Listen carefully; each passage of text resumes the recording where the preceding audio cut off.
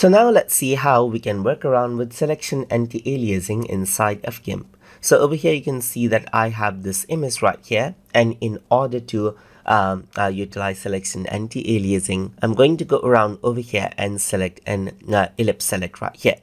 Then over here anti-aliasing is turned off, as you can see right here. So first of all, I'm going to go around and make a selection, and then I'm going to press Ctrl C and Ctrl V right here. So once I do that, you can see that I can move this around over here on the top, and there you go. There's the selection that I have right here. So I can go around and zoom this in, and if I were to click outside, you can see that the edges right here are quite sharp. So you can see that these are the edges right here that are quite sharp right here.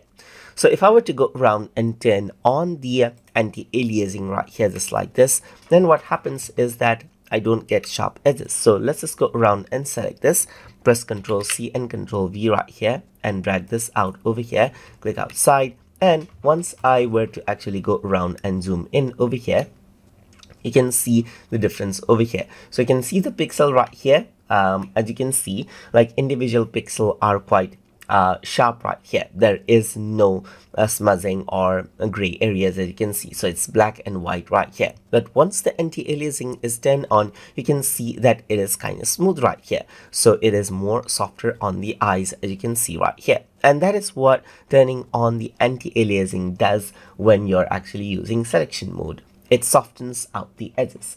And that is how you can utilize selection anti-aliasing inside of GIMP. So I hope you guys learned something as always.